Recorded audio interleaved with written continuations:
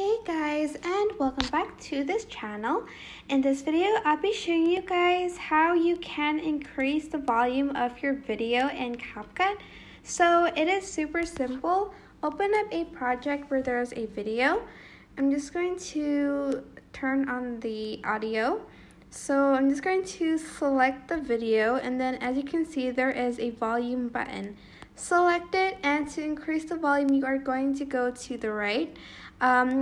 The normal volume will be to 100, so if you want to increase it, you're just going to go to 1000 and then select the check mark button once you've done that, and it'll increase the volume of your video.